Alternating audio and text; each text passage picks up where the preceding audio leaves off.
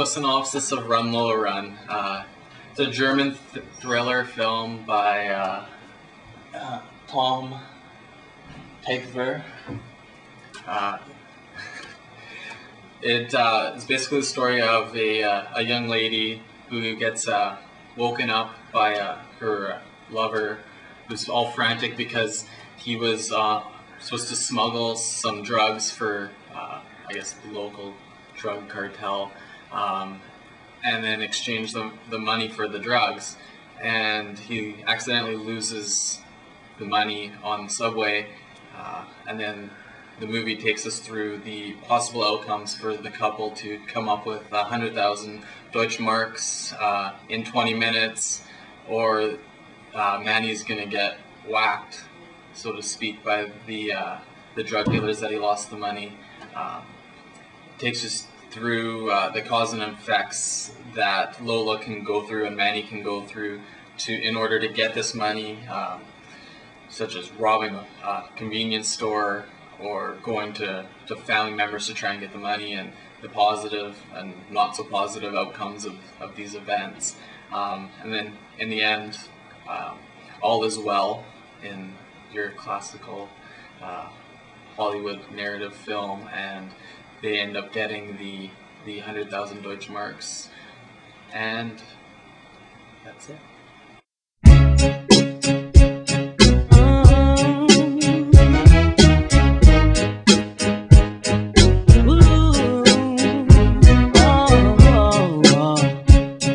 Lola Run, I think it's not a linear movie because it goes through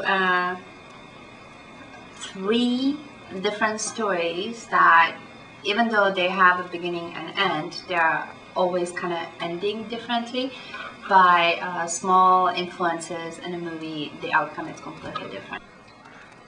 Okay, so non-linear movies, they sort of take you through a story from multiple vantage points. They can go through flash forwards, flashbacks. Usually they take place within a linear storyline, and then they change items within the storyline to give you a different perspective of what's going on.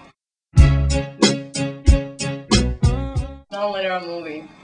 I don't really watch it because you have to pay too much attention. It's an example of non-linear movie. Let's pick the easy one. He's not that into you.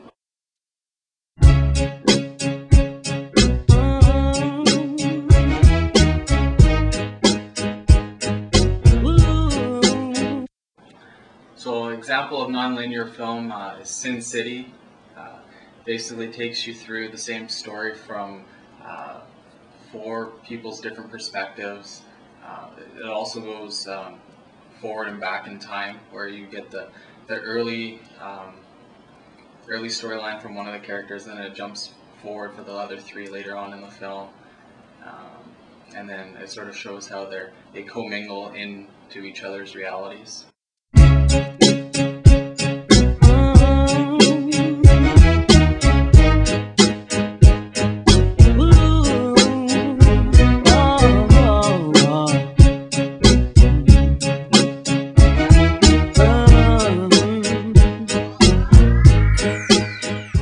Why Lola is could be a classic Hollywood movie by the character of the movie. You have a woman, she's pretty, and she's trying to help her boyfriend to solve the issue he got. Run Lola Run starts in equilibrium, then it runs through a series of goal-oriented events for Lola to save her boyfriend Manny. The only difference from the true classical Hollywood narrative is that the single protagonist is a female in this case, and the damsel in distress, so to say, in the movie is a male. And in the end, everything ends up back into equilibrium.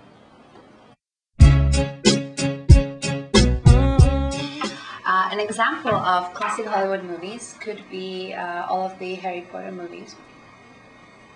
because they follow the adventures of the little boy called Harry Potter. Usually they kind of have a beginning, middle, and end, and you just kind of follow through. And of course the happy ending will be after the part 7. Thank you.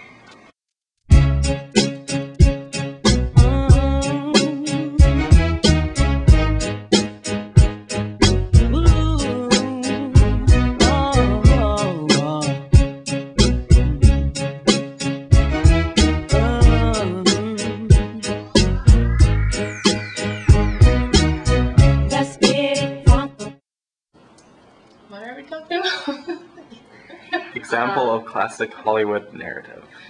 Okay, so the classic Hollywood narrative would be the non-classic Cinderella story, Pretty Woman.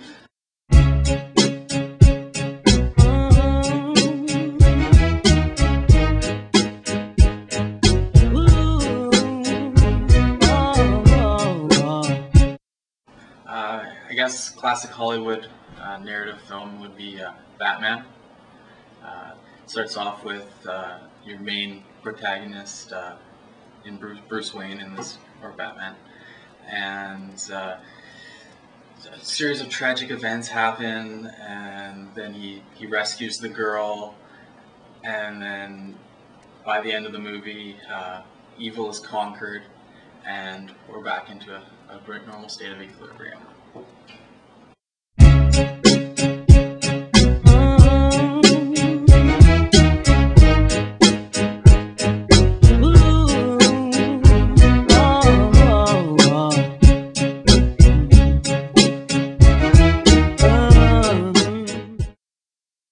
Run Lola Run is a cult movie because it's a short and simple movie. Lends itself to being recreated and manipulated by its viewers.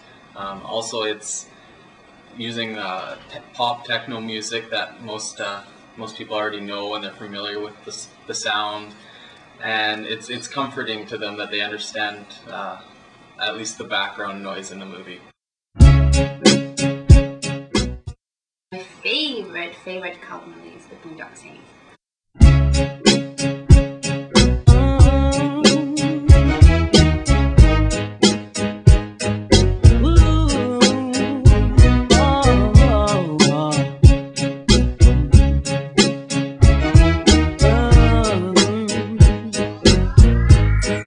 Example of a cult film is The Big Lebowski. It's one of the early Coen Brother films. The reason it's a cult movie is that it has a lot of references to California early 90s culture, about how everyone's just sort of a laid-back surfer.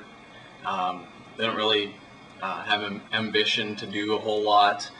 Even the guy's character has become so well known around the world that there's shops dedicated to the character, the dude in the film.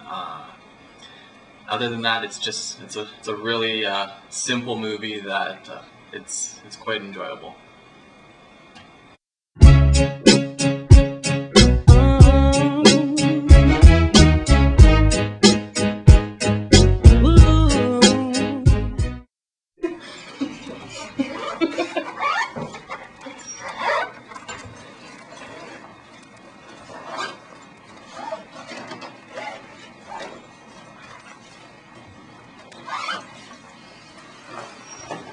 Thank you. My little abused apple come back to me, so I can finally eat my snack.